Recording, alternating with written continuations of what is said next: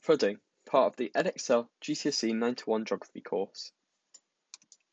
So what we're going to be learning about in this video are the causes of flooding, the impacts of flooding, flood hydrographs, flood defences, which are split into two categories: hard engineering, which are dams and reservoirs, channelization, and then soft engineering, which are floodplain zoning and washlands. Obviously, there's many more types of flood defences, but these are the only four that you need to learn about for the course. So the causes of flooding: precipitation, which is heavy rainfall over a long period of time, which results in saturated soil and surface runoff. There's flash flooding. Hot, dry areas where the land is baked hard causes flooding as there is an intense burst of heavy rainfall. Water cannot infiltrate and results in rapid discharge. This is where the land is too hard, okay, and the water can't get through it. Okay, and so what happens is the water stays above the soil, okay, and above the land, which causes flooding. Snowmelt. When temperatures rise and snow melts, the stored precipitation is released as surface runoff.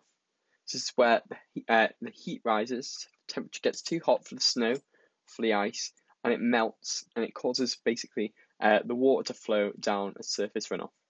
Deforestation, where trees are cut down, and this reduces the interception and transpiration by the trees. This results in increased runoff.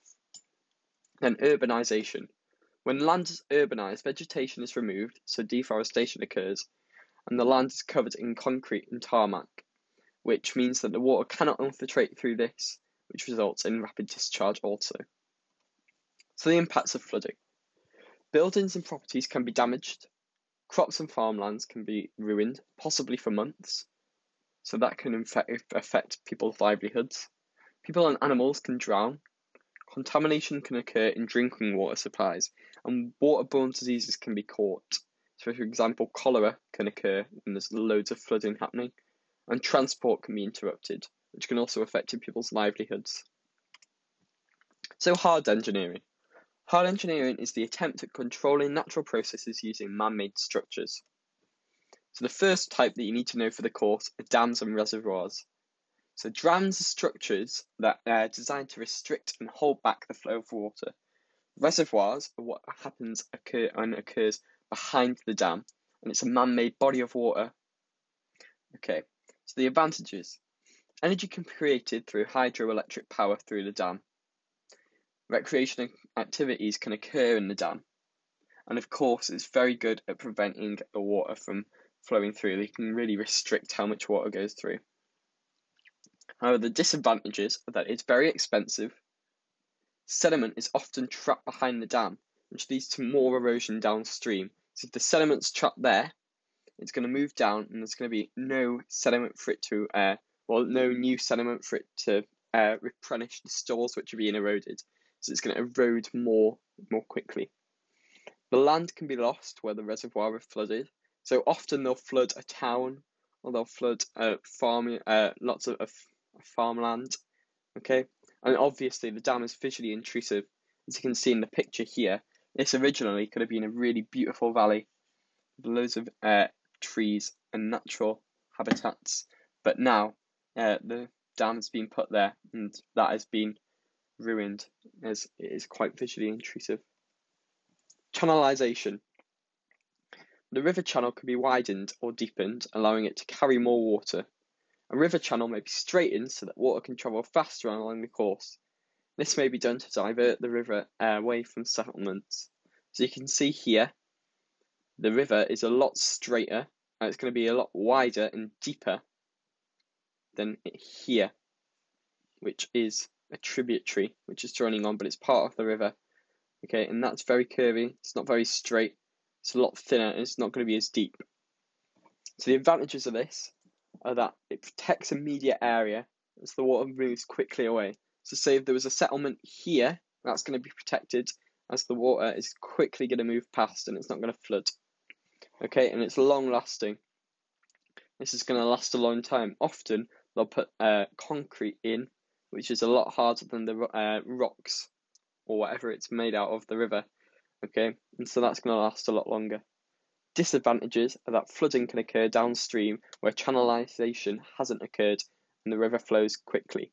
Okay, so say if the water's moving very quickly down here, then here it goes back curvy, the water is going to quickly come back into this curvy bit. It's going to be moving at the same velocity, okay, but it's going to flood easily because there's more water coming into a smaller space for it to be in. It's visually intrusive, so as you can see, that is obviously been changed by man. So that is different to the natural beauty of the original lake or the original river. And it's very expensive as well. It's going to cost a lot of money to change this. There's going to be lots of drilling, lots of labour going into it. Soft engineering. The attempt at controlling natural processes using natural structures.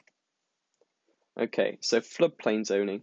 Local authorities and the national government introduce policies to control urban development close to or on the floodplain to protect and prevent damage to settlement. The advantage of this is that it's very cheap, it's practically free. Sustainable as nothing is permanent, the laws can always be changed. And surface runoff is less likely to cause flooding as floodplain is unbuilt upon. So as the surface runoff usually occurs on impermeable rocks a lot more. So if there's no tarmac, so the housing up here and the industry and the roads and car parks, they're much higher than the pasture and the plain fields. Okay, and so surface runoff is not going to happen along here. Disadvantages maybe that there's resistance due to new control laws. So say if you wanted to develop on this land here, you're not going to be able to. So companies may be resistant to it. And enforcing the laws can be very difficult, especially in low-income communities and even countries. So say if it's a poorer country, it's going to be really difficult to enforce the law.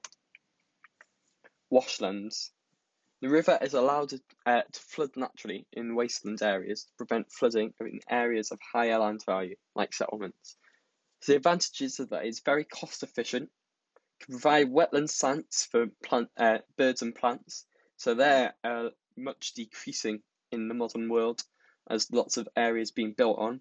So it's providing a new area for that to happen. And it can enrich the soil for agriculture. So it can mean that more and larger diverse amount of plants can be grown there. Disadvantages are that there's large areas of land that are taken over, cannot be built upon. So as you see in this photo, if you wanted to build a settlement here, you're not going to be able to, as there's marshland and it's flooded. Hydrographs. Hydrographs show two graphs on one. So there's the rainfall in millimetres, which is shown as a bar chart, and then it's a discharge in cubics, which is usually shown as a line graph here. So on the graph, you look at how the river is affected by the storm or by rainfall. So there's different parts to it. You've obviously got the axis, you've got the two types of graphs, and there's many things that you need to know about the hydrograph. So you're never going to be asked to draw a hydrograph in your exam, but you may be asked to annotate it or asked to show what you can see on the hydrograph. So the peak rainfall is here, that's the highest point of the bar graph, and the peak discharge is the highest point of the line graph. Okay, and the distance between that is the lag time. Ooh. So that's the lag time. You've also got the rising limb, which is on the line graph, and it's when it rises up to the peak discharge.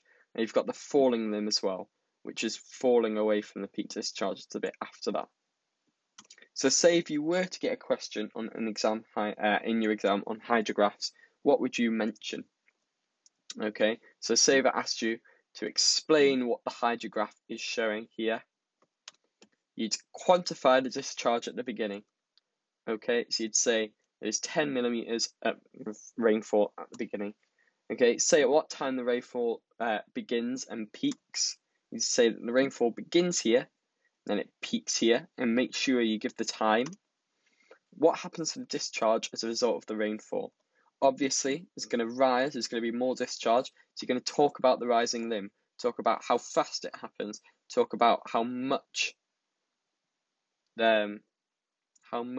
discharge there is extra.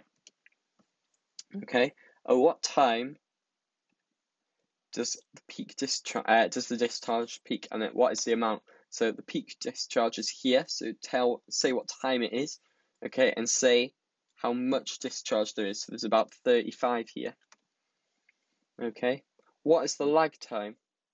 So you need to quantify how much lag time there is. Okay, so it might be an hour, 2 hours. Okay, when does the discharge start to fall? Okay, so how fast does it fall? Where does it end up? Okay, at what time does the discharge return to its original level?